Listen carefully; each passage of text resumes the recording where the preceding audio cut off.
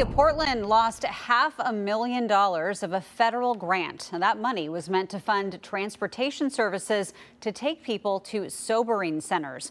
Joyce O'Geary digging deeper on how that funding fell through. The city of Portland applied for the $555,000 grant from the U.S. Bureau of Justice Assistance to create a service to take people to a new 24/7 sobering center. The transportation service community network for coordinated transportation would operate the vans. The mayor's office says it has taken longer for Multnomah County to stand up to this program. Since they couldn't act by a certain date, the funding lapsed. The communications director for Ted Wheeler, Cody Bowman, says, quote, "Our community desperately needs immediate stabilization resources, and we will continue working with our regional partners to help get these online." The money was awarded in September of last year. Multnomah County approved the funding to begin implementing pieces of the Behavioral Health Emergency Coordination Network services a few weeks ago.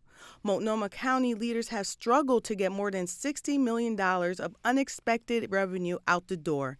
Late last month, they approved nearly $7 million to build a 24-hour day stabilization center.